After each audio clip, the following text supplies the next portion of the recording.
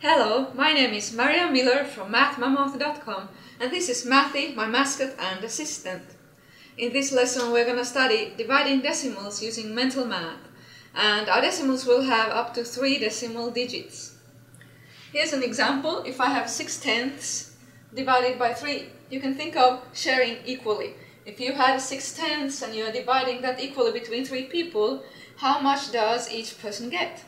The answer is very simple, right? Each person would get 2/10. Okay?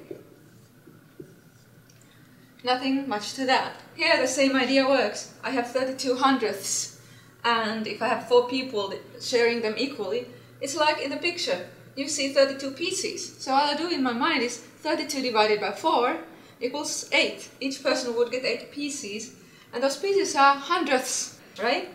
So the answer is 8 hundredths, written like this. Remember, when there are 2 decimal digits, then you read it as hundredths. 1 decimal digit, tenths. This situation is a little bit different because it looks like we cannot divide these 2/10 between 10 people.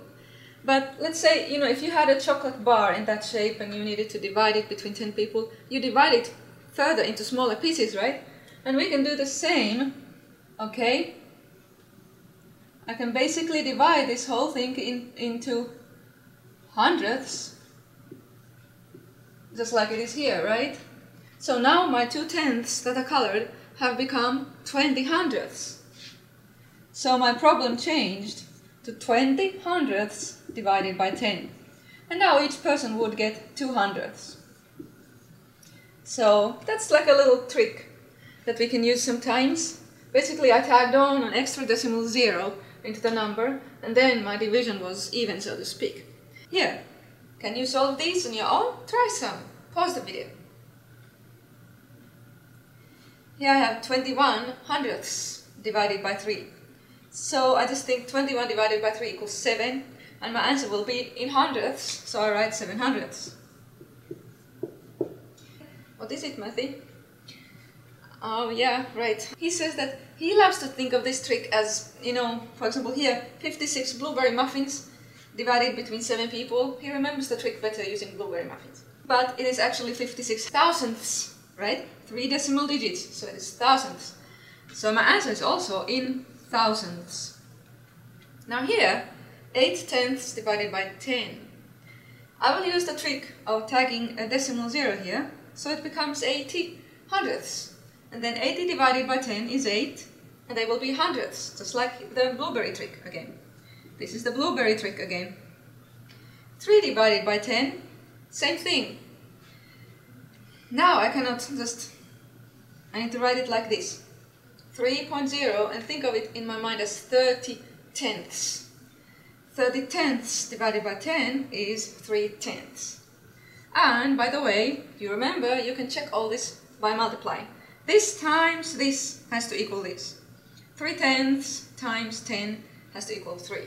Okay, and it does. Here, looks like almost as if we had 18 divided by 6 equals 3. Right, but this is actually 1 and 8/10 or 18/10. So the answer will be 3/10. Here I have 4/10 divided by 5. It looks like it's not an even division or not easy to do mentally, but what I can do is I can use this trick. Tag a 0. Now I have 40 hundredths divided by 5, 8 hundredths, right? Over here, I'll do the same. Tag a 0 here, but it's still not yet even. Another one. So now I have 200 thousandths divided by 100. So I get 2 thousandths, right? And one more, 4 divided by 5, okay? Well, again, let me think in tenths and make it into 40 tenths divided by 5. My answer should be 8 tenths.